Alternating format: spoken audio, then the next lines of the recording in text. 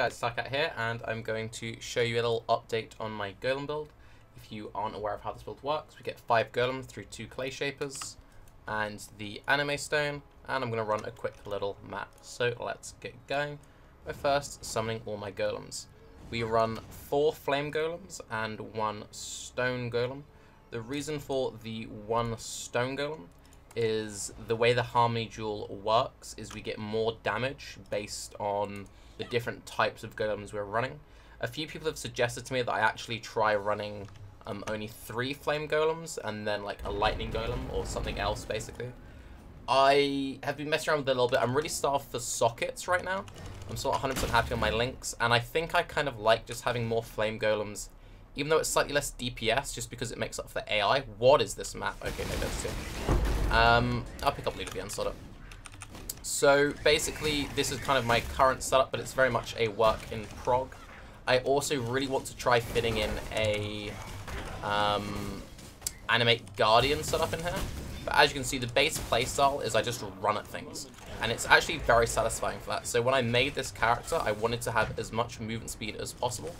And if you don't know how golems work, or minions in general, if you run far enough away from them, they will just automatically teleport behind you. So my base approach is I just run into packs with all my stuff active, cast a few ball lightnings to proc Jewel Curse and EE. The way I'm getting Jewel Curse is through a +1 amulet. You don't have to use a +1 amulet. I would recommend a Bisco's for solo play. The reason why I use a +1 is because I primarily play duo, and I'm currently playing with a Slayer.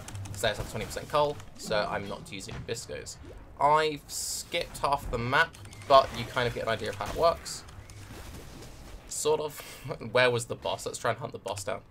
I'm not really paying too much attention.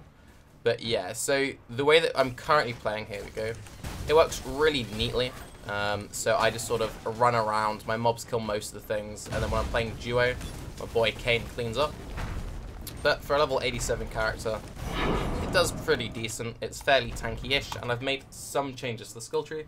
So let's get into all of that stuff now. If you're wondering how I achieve my movement speed, you see I have a base 81% movement speed. Then Flesh Offering puts it up to 110. And then I get up to 199% without Val Haste active or without Phase Run active. When I get hit, Phase Run procs. That gives me additional 31% movement speed, and also drops all of my aggro. Any WoW players out there? Basically, I'm a priest with Fade. And to get Phase Run to work, it has to be the last link in your casting damage taken, because if you cast a skill, you lose the buff. Okay, so what's changed from the skill tree? So previously, I was talking about going Blood Magic, and I'll show you why I swapped between that. So this was my Blood Magic tree, and you go, I'd have to use a Essence Worm. 7.4k life. You go, wow, that seems pretty good, 118 points. Without going Blood Magic, I can get to 1.4k life. Basically the exact same amount of life, 1 extra point. And that's just by spending the points I spend reading down here, instead picking up stuff like Tireless. And it just sort of evens out when you get the extra flat HP nodes on the tree, and you run an extra slot with flat life on it, because we do use a Belly of the Beast. It just ends up working out roughly the same. So I have swapped to this, and because of that, I'm running a Haste Aura without Generosity, because I want it to affect me, and an Art Karma. Because of my playstyle of just sort of bum rushing mobs, when I just run through everything, it chills all the stuff behind me, so I can run through a pack and Ball Lightning. And the way you run through all the packs is you pop a Phasing Flask, so you can run through everything very neatly. And there's currently some like weird bugs with phasing, where like sometimes you don't actually like lose the visual, so your character gets this weird like extra MTX effect sometimes, which is kind of cool. Currently though, we are at level 87, so I have a lot of nodes left to pick up on the tree life-wise. I've got this cluster going over here, a few extra points here. So we're only rocking 6.3k with respectable-ish gear, so let's break that down now. So I've got a pair of 89 life gloves with a bunch of resists. There's a little bit of strength on that. You do need to be fairly careful when it comes to resist with this build. Less so that I'm not going Blood Magic. That was another big draw of going for a non-Blood Magic version, is it means that resists are a lot easier on the build, and it makes it much easier to just chase high life, high strength pieces. You want the Minion increased movement speed stat on Jewelry. It's one of the biggest sort of like AI improvements. Anything which boosts the minion speed of your minions makes your minions feel kind of less crappy. But you can see these have very low life on them. 7 league steps with movement speed if you haven't been hit recently enchant. This is the becoming the Sonic build. And it's all about just, well, becoming Sonic. Dual Clay Shapers for the extra Golems. Devoto's Devotion. I happen to have one with the Flame enchant on it, which kind of helps a little bit.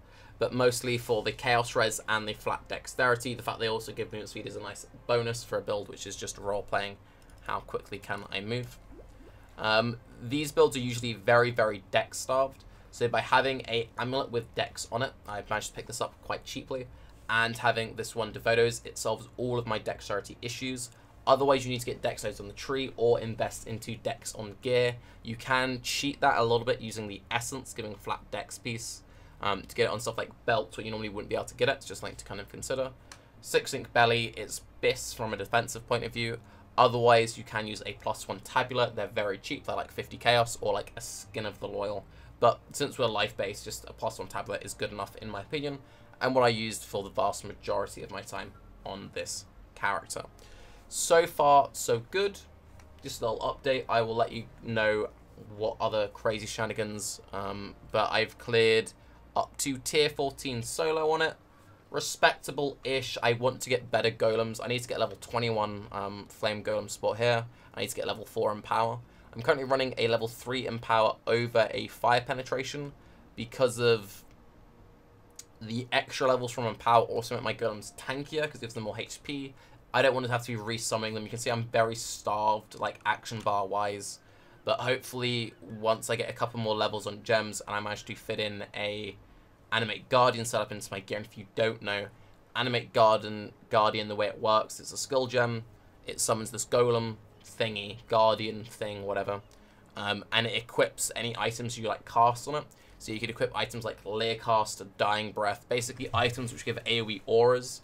And you just get this extra thing which buffs you and the rest of your party. Someone who plays in duo, someone playing with a bunch of golems. It just sort of makes sense. But yes, this is a quick little update with a new skill tree in the description. For anyone else following this ridiculously expensive build, Golem jewels are muns. I'm Tarke. Have a good day. Bye-bye.